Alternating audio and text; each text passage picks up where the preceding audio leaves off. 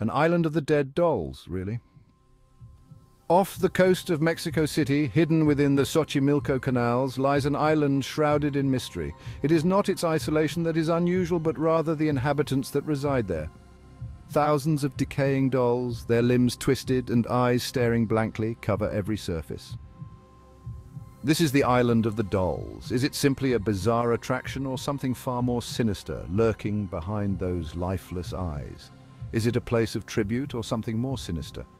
The island, untouched by time and reclaimed by nature, is a chilling sight. The dolls, exposed to the elements, have faded and decayed.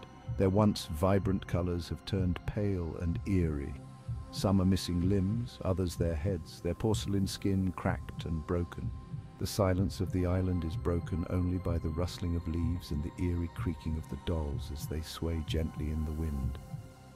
A palpable sense of unease hangs in the air, a feeling that you are not alone. And the story of the island of the dolls is as unsettling as its appearance.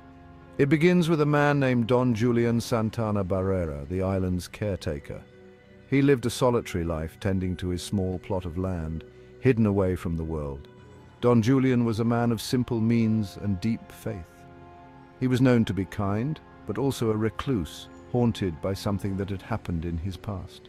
The locals whispered stories about him, but few dared to visit the island and see for themselves. One day, Don Julián began to hang dolls on the trees. At first, it was just a few, perhaps discarded toys he had found washed ashore, but as the years passed, the number of dolls grew, eventually covering a large area of the island. The reason behind Don Julián's unusual decorations was a tragic one. Legend has it that he found the body of a young girl drowned in the canal. Unable to save her, he was deeply affected by the tragedy. Some say that Don Julián began to hear the little girl's whispers in the wind. He believed her spirit was trapped on the island, unable to find peace. He began hanging the dolls to appease her spirit, hoping to provide her with comfort and companionship in the afterlife.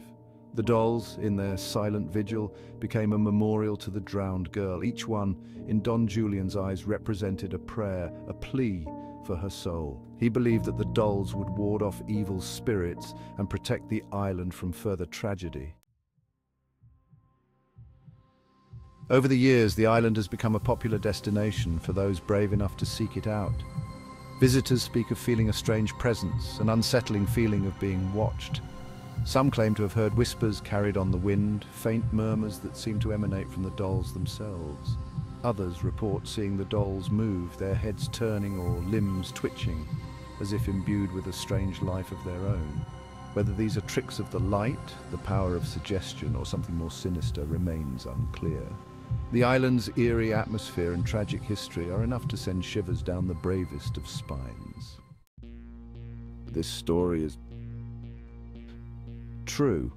The island of dead dolls is a real place, and the dolls are believed to be a tribute to the drowned girl. Would you dare to visit? The island of the dolls remains a place of mystery and speculation. Are the dolls simply a tribute to a lost soul, a testament to one man's grief and devotion? Or is there something more unsettling at play? The island stands as a stark reminder of the power of belief and the enduring nature of grief. It is a place where the line between reality and superstition blurs, leaving visitors to grapple with the unsettling truth. The question remains, would you dare to visit the island of the dolls?